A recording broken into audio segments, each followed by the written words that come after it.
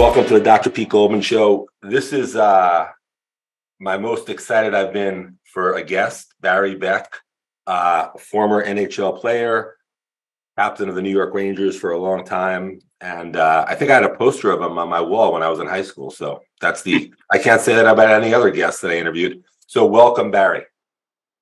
Yeah, thanks, Peter. Nice to be here. Okay, so I'm really excited to talk about the Rangers, but I don't want to neglect your time in Colorado. So let me just start with that. When you got to Colorado, what was your experience? What were your impressions? How was it being a player under Don Cherry as a coach? What are some of your thoughts on your Colorado days? Yeah, well, I was just 19 when I was drafted, so I was just getting used to the big American cities, and so Denver being one of them. So it was a whole new experience for me. It was all new. I was excited to go to all the new arenas, the so-called Big Six, that entered the NHL, and Boston Garden, the Olympia in Detroit, of course, Madison Square Garden in New York, and many, many more. So that was a great experience for me. When Don came, that was the beginning of my third year, and there was already a lot of problems with the team. There was a lot of talk of the team being moved to New Jersey. I'd been to New Jersey. I didn't want to go to New Jersey. I have a lot of friends in New Jersey, but listen, as a New Yorker, understandable. Yeah, there are a lot of beautiful parts of New Jersey, but the Meadowlands wasn't one of them. So I was looking forward to playing with Don and him coming from Boston to Colorado, but there was just too many problems. I was trying to negotiate my contract at the time. I said I wouldn't go to New Jersey, and the Rangers just happened to be in town. And I was traded and just basically moved my equipment from one dressing room to the other. When you were a rookie, or even in your second, well, let's say a rookie on Colorado, and you went and you were standing there, let's say for the national anthem, playing defense, and you looked across, who were some of the NHL players that you were on the ice with, and you were like, I can't believe I'm on the ice with, Phil Esposito, or who you, of course, you were teammates with later, but who did you as a rookie look at, or even check or interact with on the ice that you were very excited about? Yeah, I think, well, I played against a lot of the greatest players that ever played when they were at the tail end of their career. My first year, I played against Gordie Howe when he was in Hartford. I think he was 52 years old. I played against Bobby Hull when he was in Winnipeg. And, when Montreal came into Colorado, when you looked over their blue line, you saw Larry Robinson, and Guy Lapointe, Serge Savard. I mean, it was crazy to see those growing up and how powerful a team they were. But we did have an advantage playing in Colorado. It wasn't much, but it being a mile high, a lot of the teams got tired by the time the third period came around. Not tired enough, but it did work to our advantage. And I really noticed that when I first went to Colorado and went to training camp, that it was a mile high and it was hard to breathe. I saw an interview once with Marcel Dion, and he said something like this. He said, even though he had a really good junior career, when he got, I think his first team was Detroit, if I'm not mistaken, he was very insecure, thinking, man, can I even play in the NHL? And of course, we know his career was spectacular, but he didn't know that yet. And he said, I think he said he scored his first goal, and he called his father, I think, and he said, I think I can play in the NHL. So obviously he could more than play in the NHL. But what I'm leading to is, when you had a really great junior career, how long did it take you, or maybe it was your first game, how long did it take you to play in the NHL to say, no, I belong here. Not only do I belong here, but I'm going to be one of the better players?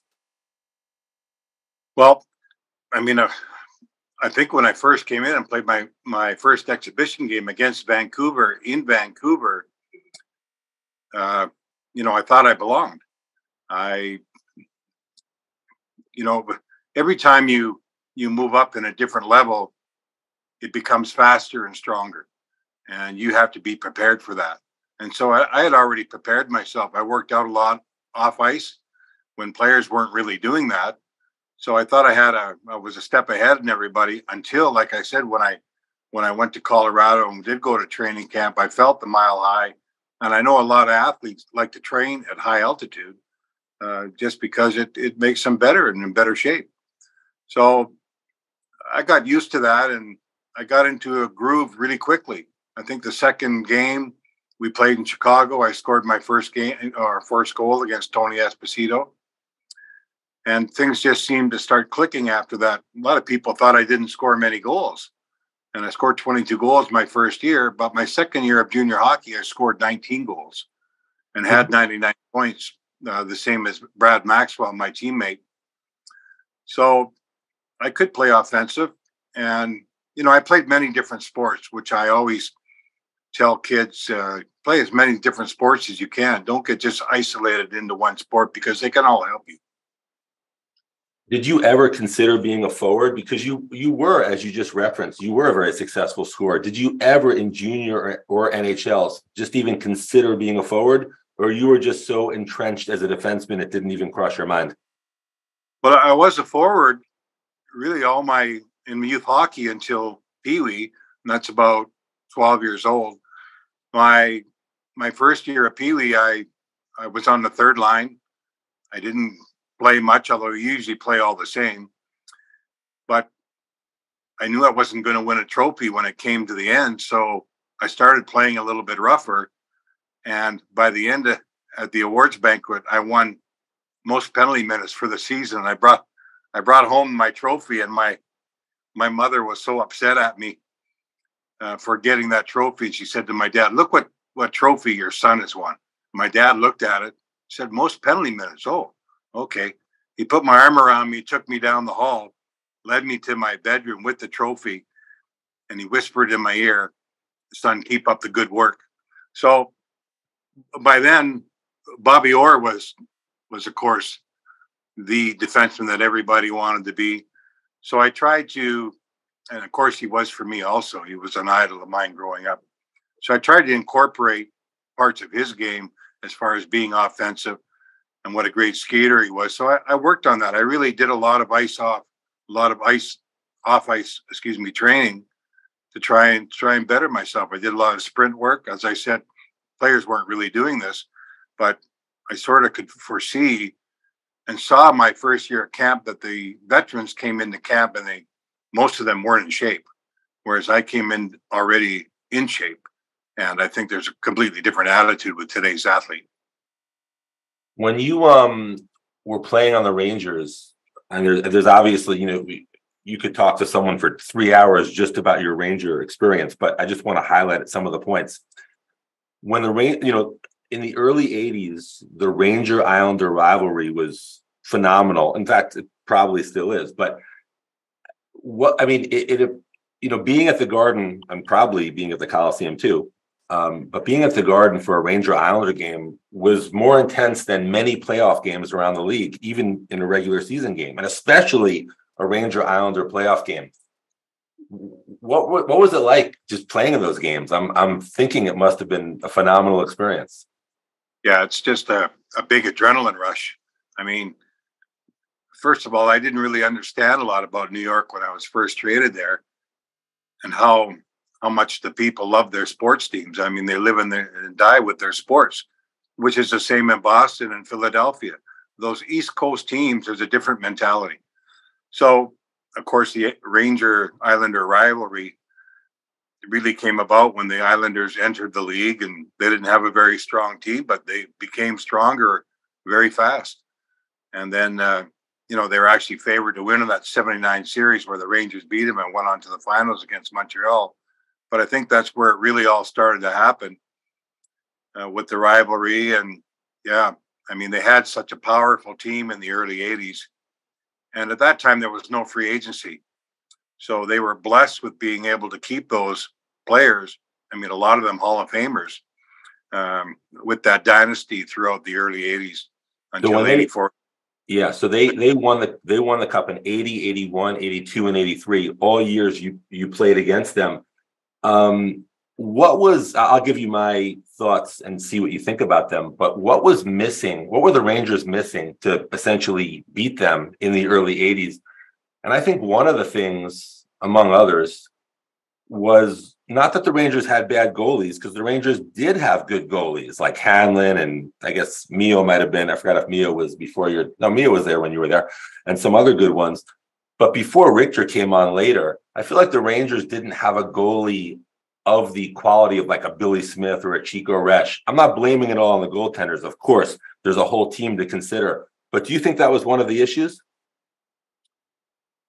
Well, at that time, nobody had a goalie like Billy Smith. Good point. And how he was performing in the playoffs. I mean, really, he was a playoff goalie, and that's when he was playing his best all the time. I mean, all you have to do is look at the Hall of Famers that were on that Islander team. They had great star power. You know, they drafted Mike Bossy. I think Mike Bossy was number 16 overall, the same draft year as me. I went number 2. He went number 16. So a lot of teams passed on a guy like that, where, I mean, how many seasons did he score over 50 goals? So when you get players like that, Trottiers, Gillies, the Putvans, I mean, you know, you can go down the whole list, the Tonellis. And, you know, they had a tough team. They could play a number of different ways. Now, when Herb Brooks came to the Rangers, you know, he introduced a new style to us, which was really more European style of puck possession.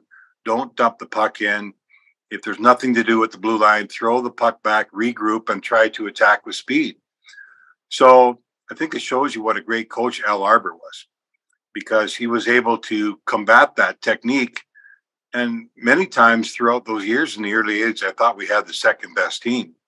And if we could have got past the Islanders, or in I think one case, I don't know what year it was, where Pittsburgh had a short series with them and were leading 82, I think.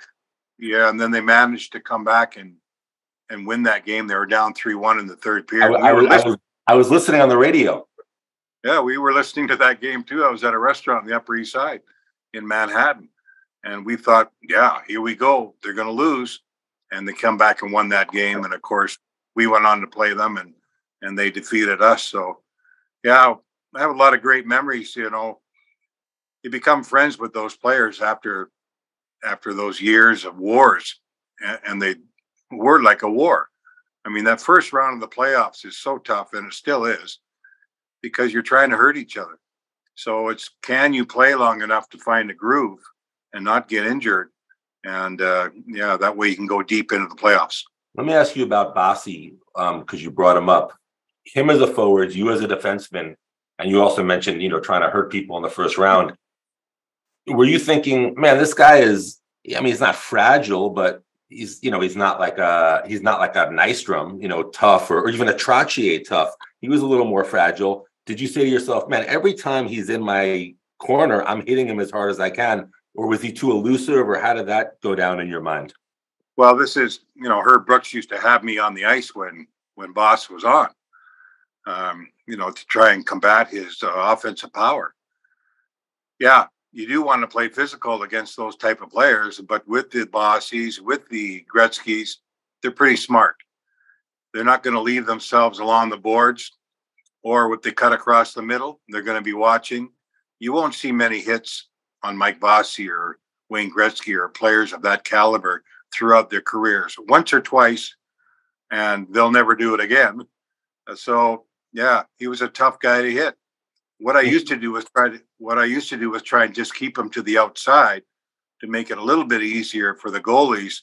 But he was used to that. He could pick the corners from the outside. He scored a lot of goals going down the right wing. He did. I remember that. You know, you mentioned before about your father and the penalty minutes.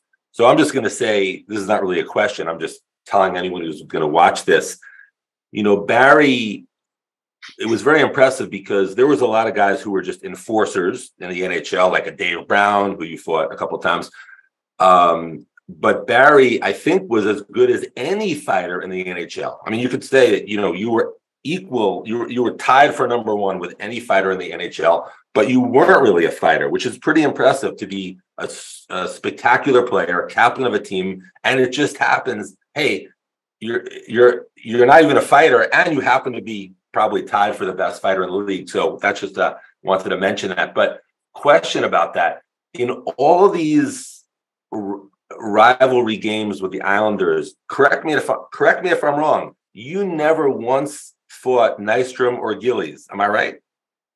Correct. So was that just a matter of just this high level of respect and there was just no need to do it? Or did it almost happen? Or what was the dynamic there? Well, I mean, I don't consider myself to be or didn't consider myself to be a dirty player at all. I thought I always wanted to be an honest player. I wanted to play tough. I wanted to play physical and to gain respect. And I tried to do that when I first came into the league. And players like Gillies and Nystrom, I mean, if we were going to fight, we'd fight. And I think that, yeah, we did have a lot of respect for each other. I know I did for them. You'd have to talk to them. Of course, Clark has passed on now, but yeah, I really look forward to those games because those were two players that I looked forward to playing because you had to be ready. You know, they were going to be physical with you. So I think that was always the challenge. For a guy like me? And you never, just correct me if I'm wrong, you also never fought Lane or Howitt, or did you fight Howitt? Yeah, I think I fought Gary one time early. And I think with Clark, I know that one time he tried to fight Terry Karkner when Terry Karkner was a rookie. I remember that.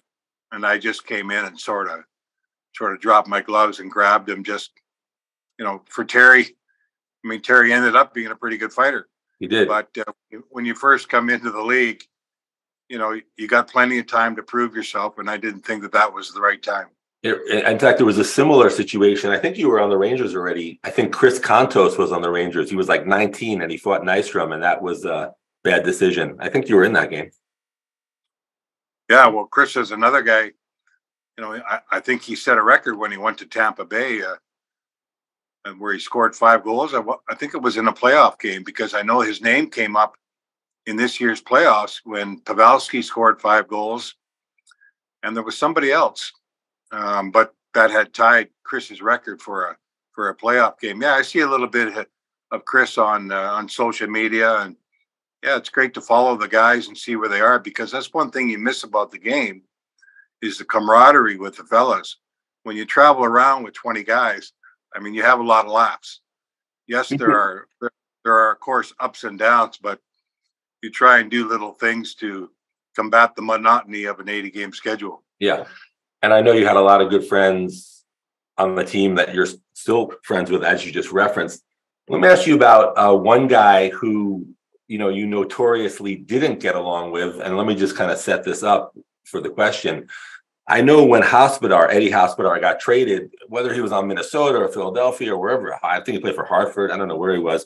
But you were always seeming to be going after him. So my question is, when you were teammates on the Rangers, did you already say to yourself, I don't even like this guy, even though he's my teammate? Or did you like him as a teammate? And then when he was not on the Rangers, he did whatever he did on the ice to get you upset?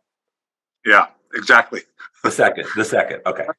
Yeah. I mean, yeah, I liked him when we were teammates. I mean, a lot of the opposition didn't like him. And it was the same when he went to Philly. And it was the same when he was in Hartford. He liked to stir things up. That was his job, and he was good at it. So, yeah, I think there was a few different times when I tried to go after him for things that he had done, but that's part of the game. Yeah. Let me ask you a question. One of the time you fought Dave Brown twice, and Dave Brown, I guess, with someone like maybe a Bob Probert or a Joe Kocur, Dave Brown was known as one of the better fighters ever in the NHL, but you did very well against them twice. And there's one fight, it was actually preceding a bench clearing brawl where you were in the corner and you landed on top of him. And I don't know what you were saying to him, but do you remember when you landed on top of him and he was yelling at you and you were talking to him? Do you remember that conversation? I do. Do you want me to repeat it? Yeah, I mean, again, Yeah. was he saying, hey, let me up so we can fight? I mean, what was that about? If you want me to repeat the conversation, you better go to commercial. Well, I'm from New York, so I can take it. Yeah.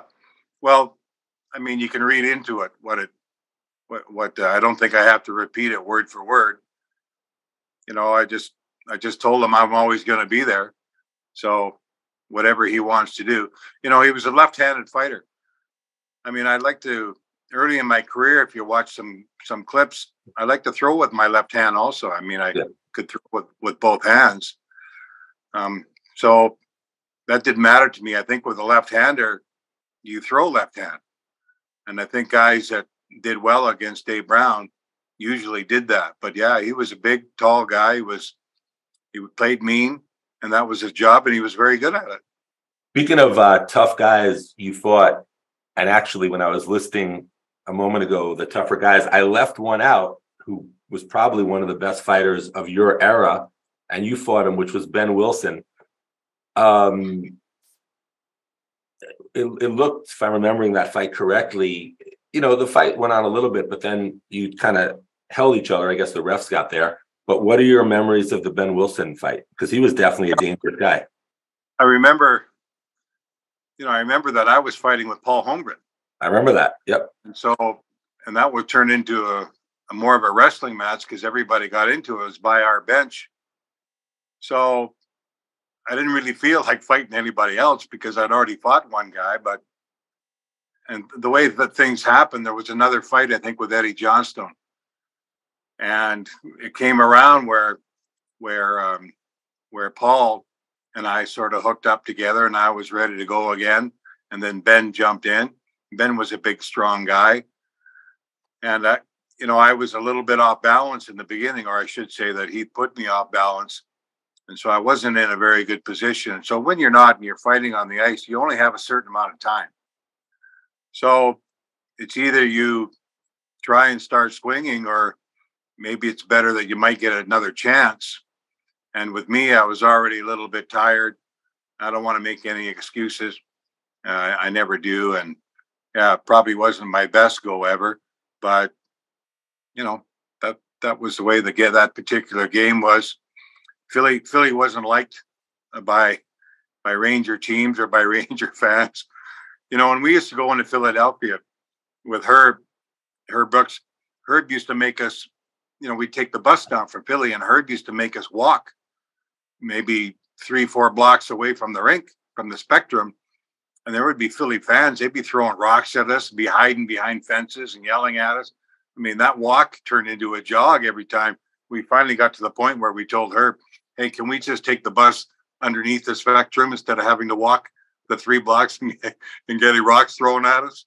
And by the way, I just want to say about the even you said your best go might not have been Ben Wilson, but really, even as a viewer, I could see all that. I could see, first of all, you were playing a lot of minutes. You were, having your thing with Holmgren. Wilson got in, and you obviously were tired, but you didn't lose the fight. And even to draw with Ben Wilson when you're tired is quite an accomplishment. But on that note, speaking of other guys who, had your back and you probably were happy you were on your team, what was it like playing with Nick Fotiu? I'm assuming that especially in those situations, it was real nice. In fact, Nick Fotiu beat Ben Wilson pretty good, I think in 79 or something like that. What was it like having Nicky as a teammate?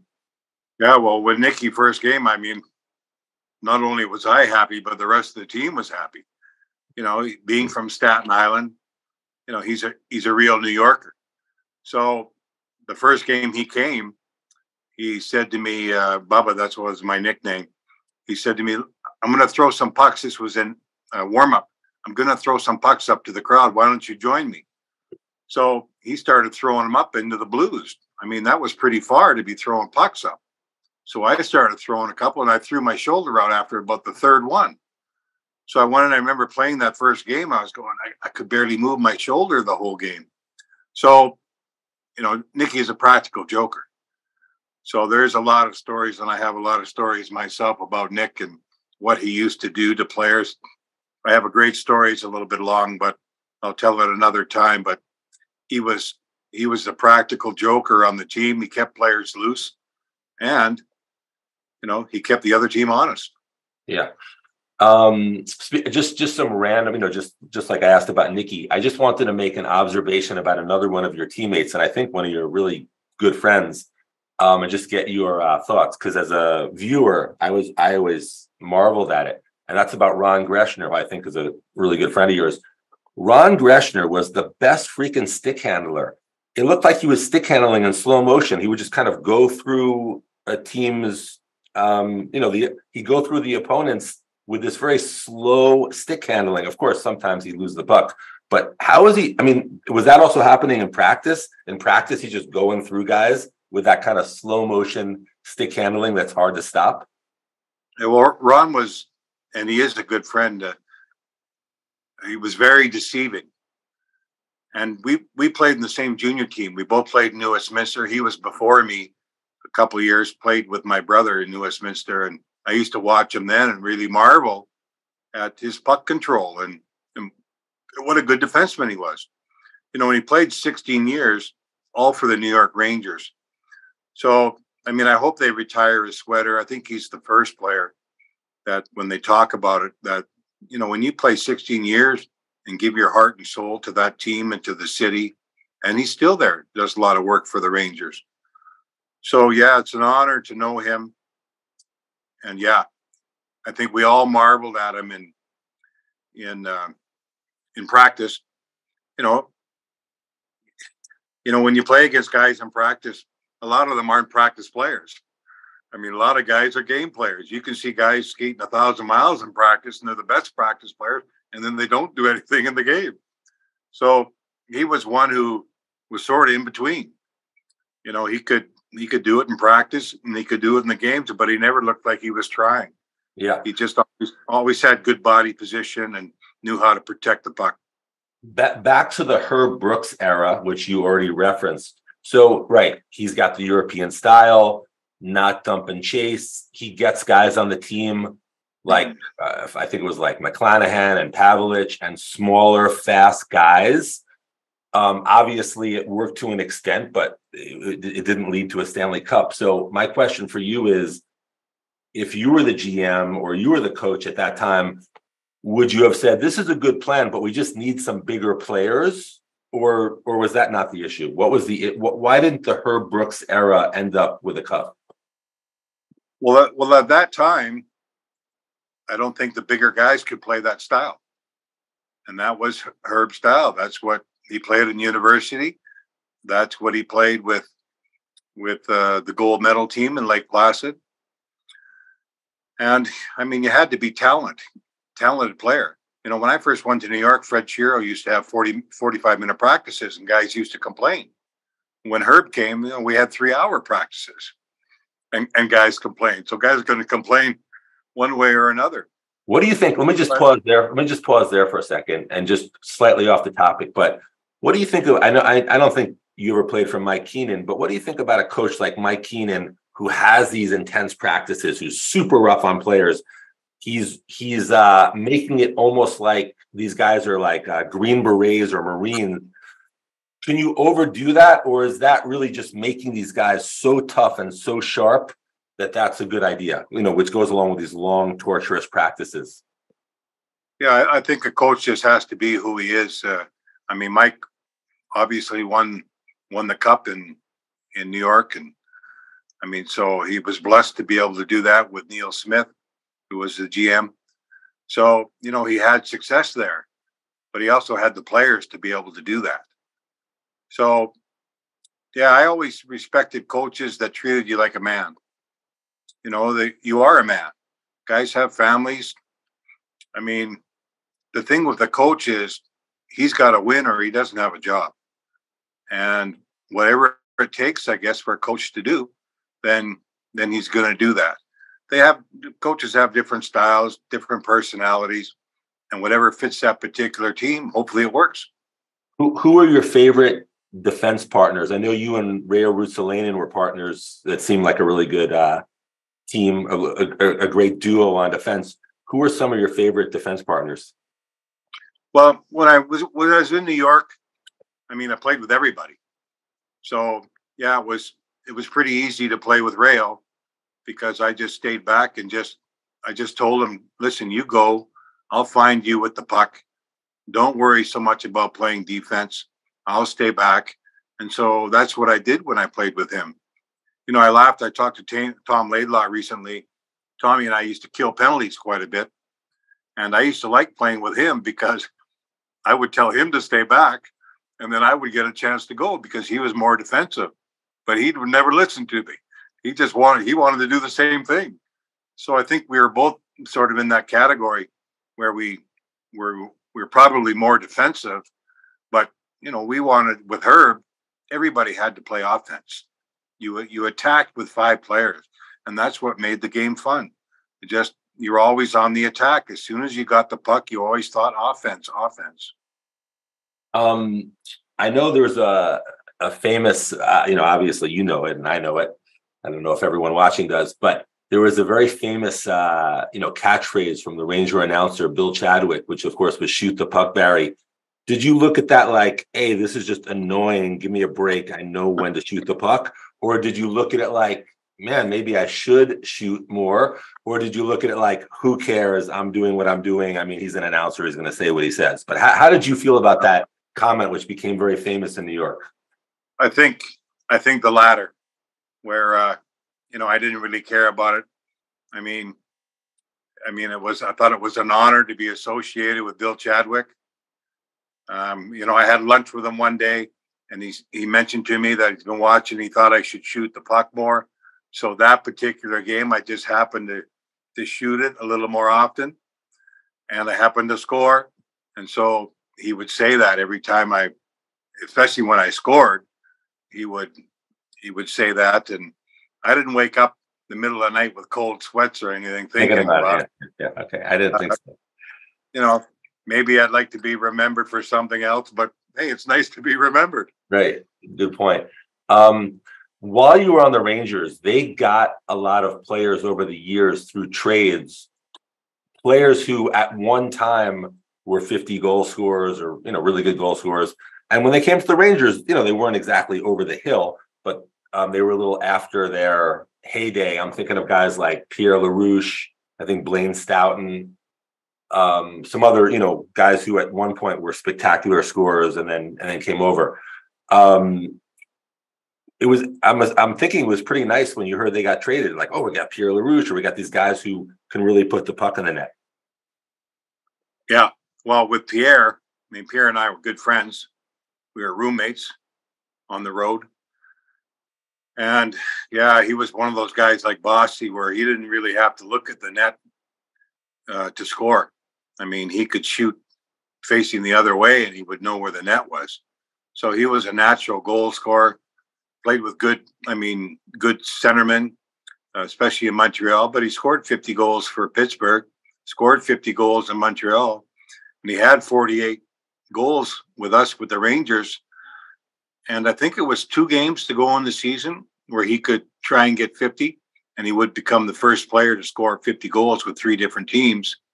And we tried to set him up. We did everything. He hit a couple of posts, but it wasn't to be. But yeah, he was a great goal scorer. Another one, as you mentioned, was Stoughton, and another one was Mike Rogers. Mike Rogers. I was thinking Mike Rogers was somewhere on the tip of my tongue. Thank you. Yes. They had both come from Hartford. So yeah, they were great additions to our team. And it was offense that we needed. There was just some other parts that we maybe needed to really, I wouldn't say be equal with the Islanders, but have a chance to beat them, because really you could beat most teams on any given night.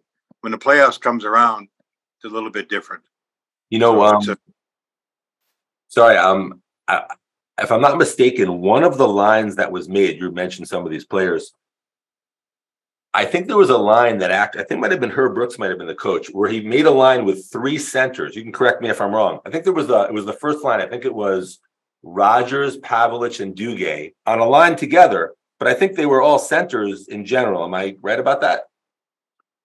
Well, I think they might have played together. I'm not too sure about Mike being on that line. I know Pav played with Duguay a lot, and Duguay played. Ron was a highly regarded faceoff man. He was. He was a great faceoff guy.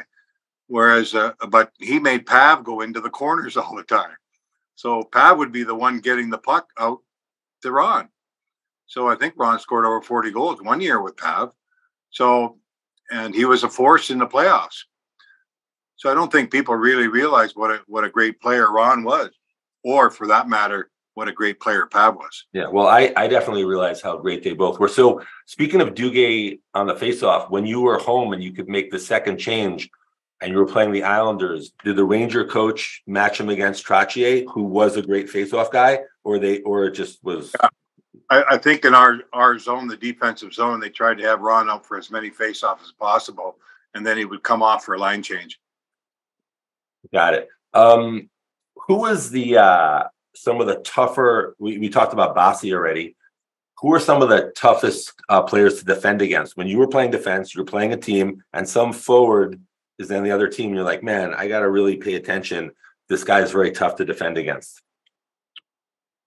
Well, I think Rick Middleton was one who played in Boston. Yep. Just because of his, he was another one like Ron Greshner, didn't have that all-out speed and quickness, but had that deceiving playmaking ability and could also score. Of course, Edmonton, the players they had in Edmonton with Gretzky and Curry being another right winger that came down my side with Messier. As you mentioned, Marcel Dion earlier on. The first guy, when I first broke in the league, that I was really amazed by was Gilbert Perreault. Oh, yeah, played Buffalo. He was really the best puck handler that I ever saw and could skate just as fast.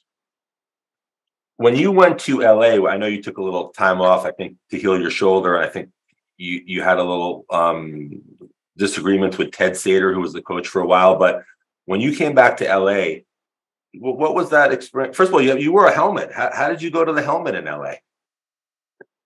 Yeah, well, the 3 years I took for rehab on my shoulder, by the time I came back, I didn't feel like I was the same player. There wasn't many guys that weren't wearing helmets. So I thought, okay, let me try this. I never did feel right about wearing it.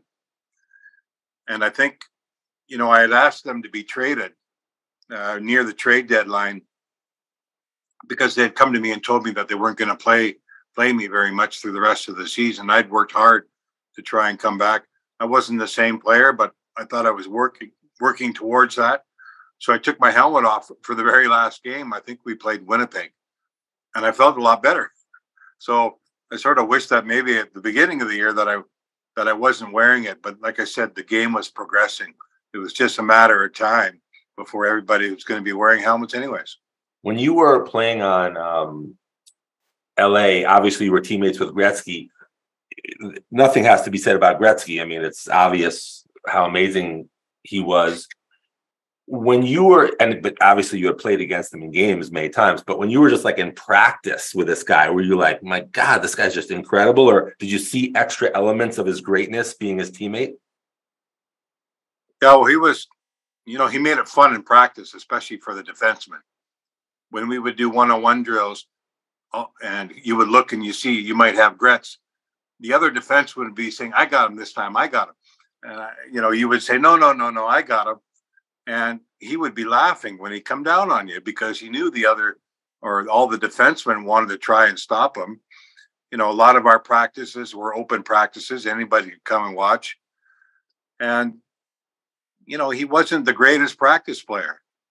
It'd probably be hard for a lot of people to pick him out because he wasn't the kind of player where you watched him in practice where he stood out so much. Now, he worked hard in practice, but he always had this attitude of trying to make it better for the other players. And that's the kind of guy he was. He's very unselfish, although at times selfish when he needed to be. That's what great players do. They know when to be that way. And he was the one who called me when I was thinking about coming back to play, to come and try and play in LA. And I thought the change would have done me good. I thought, my time in New York when I was injured so much with my shoulder and my operations, my surgery. And I mean, I just thought I needed a breath of fresh air to try and make that comeback. It didn't work it out, but I don't have any regrets for trying. When you played towards the end of your time in New York and your shoulder was bothering you, when you had a chance, or even I think if I'm remembering correctly, you actually had a fight with Tocchet when I think your shoulder was not good. were you thinking like, man, I don't want to be fighting this guy or anybody because I need my shoulder for grabbing and or punching? Or in the adrenaline, it didn't even occur to you. You're like, I'm fighting Rick Tocchet. I'm fighting Rick Tocchet. It doesn't make a difference. Yeah, well, I never thought about not fighting. I mean, if you got to fight, you fight. I mean, a lot of times coaches told me not to fight, especially during the playoffs. If you did, you can break your hand or something, but I don't think you can look at it like that. You have to do what it takes for the team to win. So if that means fighting, that's what you do.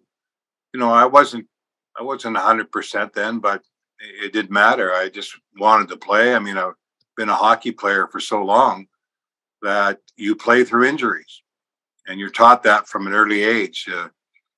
Get up off the ice, continue to play, and that's why hockey players are so tough. They play injured all the time, and through very bad injuries. Lots of blood, lots of stitches, of course, with skates and sticks and pucks that you're playing with. And so, yeah, it was tough. My time in New York when I went through those injury problems with my 7 shoulder separations, and I mean, that was very, very hard for me to have to retire at that point because of injury. No player wants to end their career like that. But for me, it was really hurting me. I mean, I was not, it was more mentally. It was physical, but really the mental part of it was, I was just so down. And that's why I retired. I just needed to get away and try to rehab my shoulder. I mean, I was playing 10 games, getting hurt again, coming back, playing another 12 games, getting hurt again, another separation. It was difficult to go through. When you played on LA, I think Jay Miller had got traded from Boston to LA, and he was one of the tougher players in the NHL.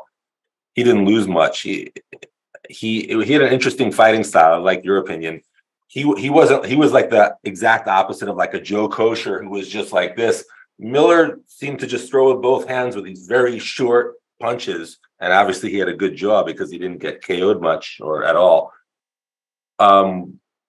What's your ideas? What's your opinion of his fighting style, which obviously worked really well, and you were his teammate, so you probably saw a lot of him firsthand.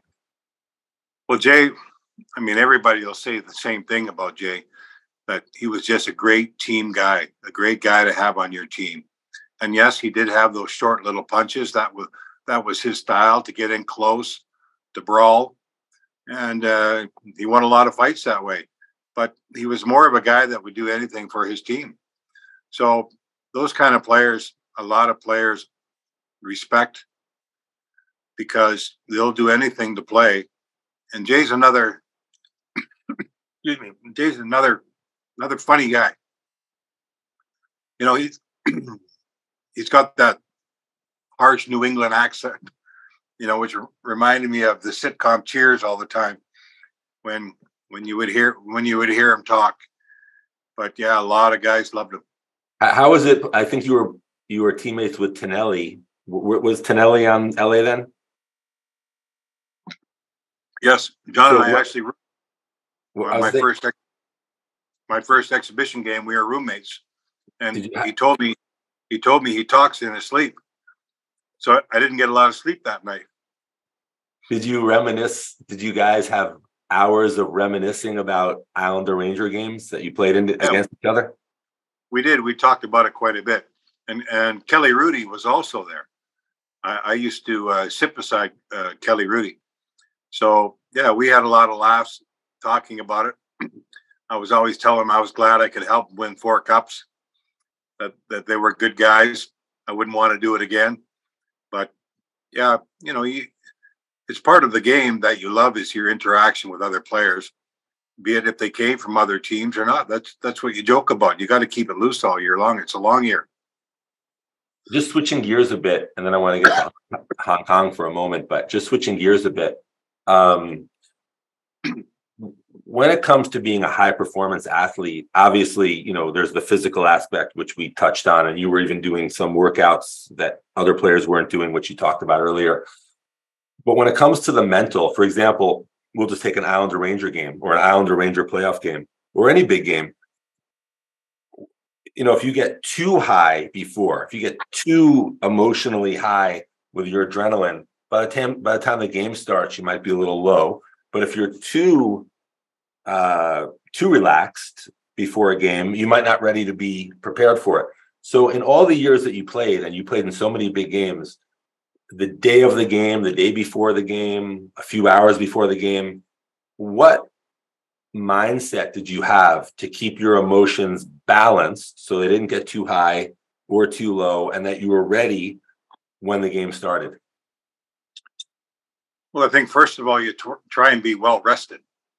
I mean, you try and get a good rest the night before. A lot of guys can't because they're thinking about that game. So during the day, you'll try and lay down. You may have your game meal about 12:30 in the afternoon. So you get time to digest your food. You're probably eating some complex carbs, something easy to digest. And yeah, once you have a little bit of experience of being in the playoffs, as I mentioned before, you try and find a groove. That's why it's good to be playing every other night. When teams win a series early and get time off, probably hurts them more than helps them. Because, you like to be in that groove. You're playing on adrenaline. You're playing injured. So you almost get to the point where you don't care about the result of the game. Because if you're more worried about that, then you're not going to perform. You just go out and play. I like that. That's probably good advice for a lot of subjects in life. So that's really helpful to anyone. Just getting to Hong Kong. How in the world did you end up in Hong Kong? How did that even develop? Well, I'm from Vancouver originally, and when I retired, I went back and lived in Vancouver. And I have some friends that played for the Vancouver police team, and they come over to Hong Kong every year, and we're playing in a hockey tournament. They came back. One of the cops called me. I didn't think it was about coming to Hong Kong. I probably thought it was about something else. But he had mentioned to me that they had met someone in Hong Kong, and they wanted to start a hockey academy there, that if I was interested. And I grew up with a lot of Asian kids in Vancouver, but I'd never been to the Orient at all. So I thought about it quite a bit, and I thought I was very happy with what I was doing, and I thought I would look for somebody to maybe help them out. But through my corresponding with Hong Kong, they had invited me over. So when I came to Hong Kong, it was, I think, in 2007, in January, and it was about 27 degrees Celsius. So that was really the first winter that I ever spent where it was warm. And being a little bit older, I sort of like that idea of warm winters. So I really loved my time that I spent here. I still live here.